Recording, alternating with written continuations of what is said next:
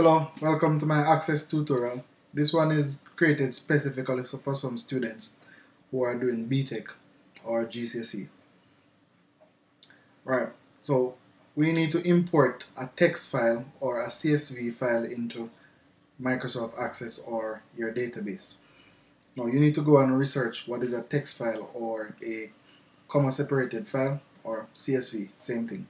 So you need to research what that is and the reason why they are used. Right, what does a text file look like? I'm going to bring up a sample or example of what a text file looks like. And this one, or CSV file, it's called Dreams Factory. And that's what it looks like. It looks like a load of gibberish, where all you can see is numbers, letters, but you can recognize a few words. For example, Xbox 360, Quantum of Solace, and so on. So that's what it looks like. It contains the information that you would want, that will go into a database. As I said, I won't explain the reason why, so you need to research that bit for yourself. So I'm going to go ahead and exit that. So that's the information that we want to import into our database. So firstly, you need to start with Microsoft Access. And I'll do just that. So Microsoft Access. Yeah. Now once you start Microsoft Access, you need to click on blank database to create a new database, and over here you give it a proper name. So I'm going to call mine Dreams Factory.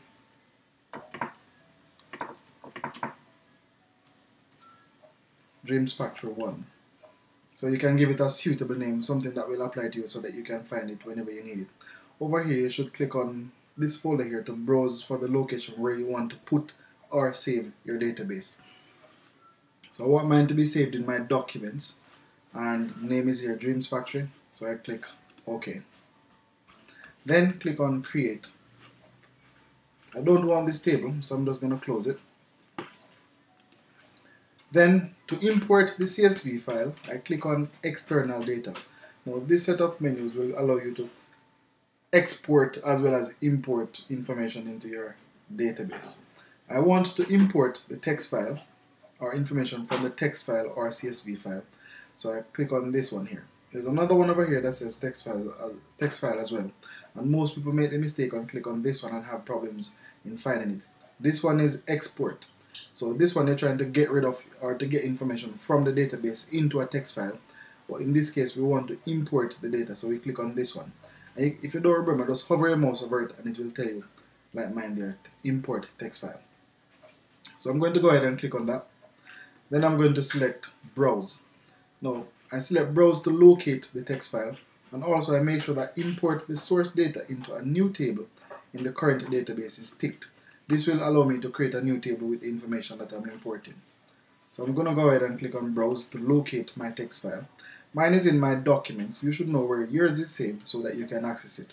So I'm going to double click on that, and the link to where my text file is here, and then I'm going to click OK.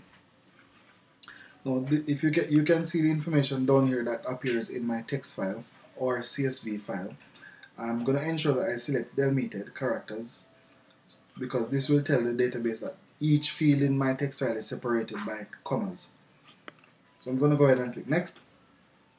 Now if tab was selected, you would notice all information is jumbled just the same. But with this particular text file, each field is separated by a comma. So if I select comma there, it will basically put it into categories which are called fields, by replacing the commas with fields or vertical lines which will split it into fields. So I'm going to go ahead and select Next. At this point I can rename each field. I can change the name here. So if I want, I can call this one ID or product ID, product name. No, sorry. I can call this one product name, and I can set the data types over here. I probably will do a separate lesson on data types if you request that one. But data types are simple to understand. It's just a way to ensure that, or to reduce entering errors into your database by setting the data types. For example, this one over here, if I set it to be currency, I will be unable to enter text. The only thing I could enter over here is currency, and so on. So I'll give this a name. I'll call it product ID. And you can give your field names the proper name so that you know what is under each field. I'm not going to label the rest yet, but you should go ahead at this point and include your field names for your database. So I'm going to click next. Now if you notice at this point, it is trying to add another primary key or to add a key field. Now key field and primary key is the same thing. A primary key is a unique field that identifies each record. For example, James Bond Quantum of Solace game will have an ID of 1. So I can use that to create searches to find that particular game without confusing it with any other game. In real databases, people have the same first and last name, and surprisingly sometimes the same date of birth, and even weirder, they're born in the same country or same place or something like that. And therefore, having a primary key or a unique ID will separate each record and prevent confusion. Right, so at this point I don't want access to add a primary key because the text file or CSV file came with its own primary key already. So I'm going to select let no primary key. If there wasn't any primary key, I would say let access add primary key. So I'm going to go ahead and click next. At this point you give the table a name. I'm going to call mine Dreams Factory. You would give yours a suitable name based on what the information in your database is. So I'm going to go ahead and click finish. I don't want to analyze anything. Analyze it would pretty much search for errors or any data types that don't match with the data that's there, or check if there are duplicate information in it and ask if you want to delete it and so on. So I'm not going to do that now. So click finish. I don't want to save any steps, so I'm going to go ahead and click close. Now, my table appears up here over here, so I'm going to double click on that to bring my table up. Now at this point I can rename my fields and put the appropriate data types. So here I have my field names recorded in a table that I'm going to use to set it up. So these are my field names that I'm going to input. At this point, go ahead and add your field names. My field names will have different data types, and I'm going to show you a few. Auto number is a number that the database will generate automatically. So each time you enter a new record, it will generate that particular number. So you won't have to think about adding numbers or ID numbers to your database. It will do it automatically. That's what auto number will do. There's a better explanation, but I'm just rushing through at the moment. Product name, text, any information that will not be used in calculation or just simple plain text, including numbers, phone numbers, and so on. Phone number, yes, phone number is a text to data type, as it will not be used as part of a calculation. You can research those as well. And product name, product type, if you notice it says Lookup Wizard. So I'm going to show you how to do a Lookup Wizard data type. And so I'm going to go back to my Dreams Factory database, and I'm going to go to Home. Then I'm going to select my design view. On the design view, for this one, field 4, I'm going to call it, field 3, I'm going to call it product type, and I'm going to give it the Lookup Wizard data type. Now over here you can see I want the list, this to be from the drop down. So it's video, Wii game, Xbox, DVD, book, and console. So Lookup Wizard will give you a drop down list to choose from in this case. So I will type in the values I want. You can do it from a query or another table and so on, but in this case this is the simple version.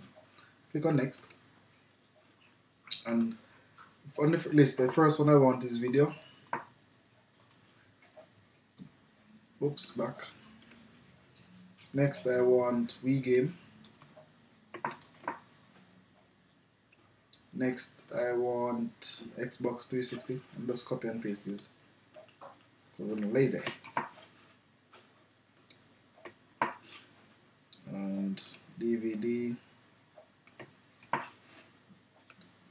So again, Lookup Wizard, you can use that to create a drop down list from your field, and I'll show you how that works.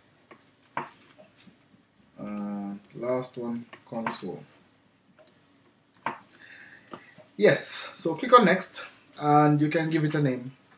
I'm going to label mine product type and click finish. Now let's see how that works. So I'm just going to go back to, well, change back to text. Never mind, just leave it as is. And then go back to your datasheet view. Make sure you click save first. And under product type, if I click there, notice it now gives me a drop down list and I can choose from whichever one is I want. So that's how you create a drop down list. And you use the data type Lookup Wizard. Right, next I'm going to go ahead and rename my other fields, and you can do the same.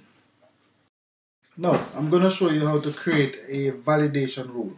In this case, I want the validation rule to be under town.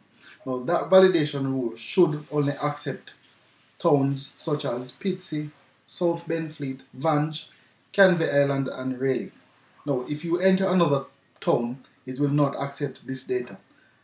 This is how you do it. I'm going to click on my town field, and this is my design view as you can see. And down here where it says validation rule, I'm going to type Pitsea or South Benfleet or Vange or Canvey Island or Raleigh. And then you don't have to put the quotation, it will automatically put the quotes for you. In the validation text, you don't have to input anything, it will give you a generic message that will highlight the information that you put there, or you can put your particular message you want to put. You can put a message such as, sorry, you can only enter towns such as Pitsea, South Benfleet and so on. So I'm going to go ahead and go back to the design view, so save it first. And click all those yeses. It's just trying to ensure that you don't want to delete data that you don't need to delete. So I just click yes all the way through. Now if I should delete one of these towns and put say London, should give me an error message because it wasn't in the predefined set of data that we wanted to be there. So it's now telling me that you cannot only enter Pitsea, South Benfleet, Vange and so on. So click OK. So it won't allow you to move on until you enter one of those towns. So that's a simple validation rule. When I imported my data from the CSV file, my deposit paid field came over with ones and zeros, minus ones and so on. I think what happened was the data type read this here as a number and assigned the 0 to mean no, minus 1 to mean yes. Or it could as well have done 1 for yes and a 0 for no. So all you have to do to change that to the correct look is to go to the design view, and deposit paid you change it to a yes or no field. If it was already saying yes or no with the ones and zeros, all you would simply do is to change it to something else, click off, then change it back to the yes and no, and it would automatically give you the correct look. Just click save and then go back to the datasheet view, click yes, then it will show you the field in the correct format. So that's a no, it's now a yes, and I put it back to a no. No, yes. Good.